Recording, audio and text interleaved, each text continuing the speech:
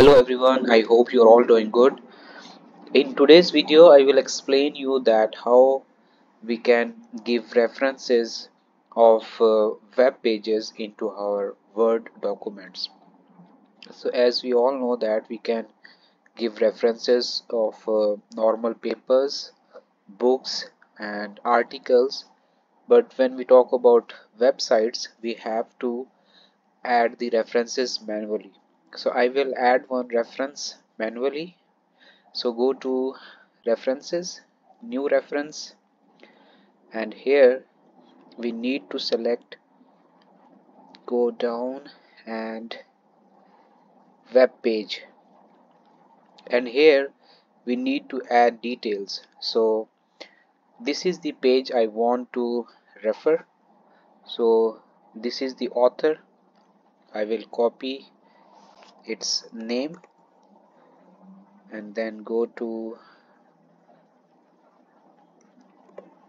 here, the year of publication. So that one is 2016,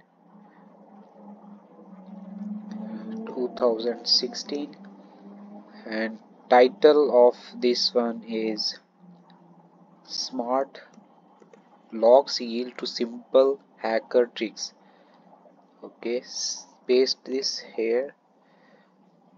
No need to add this one. Place publisher. So publisher is TechCrunch.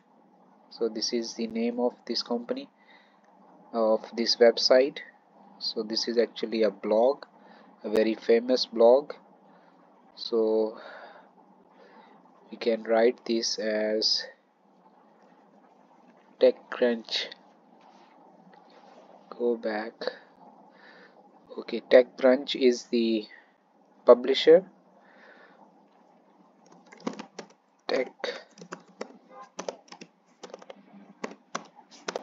TechCrunch, and access year is 2016. Date is August 9. Okay, so we can also put the date. Sorry, here. So we have to put the date here. August 9.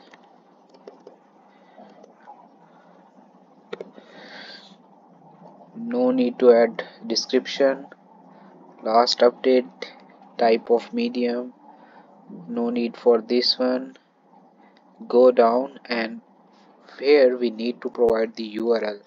So I will write URL here, paste this, author address. Okay, no other details are required here. So save this one here, and once you click on save, it will be appeared in your references, and this one is the reference. You can see this one is the reference here that I have just added. So now I want to put this in my document. So I want to put this here. So go to EndNote here and click on this, insert a citation. Okay, so here it is added. Now let's go to the references section, and you can see this reference is added here.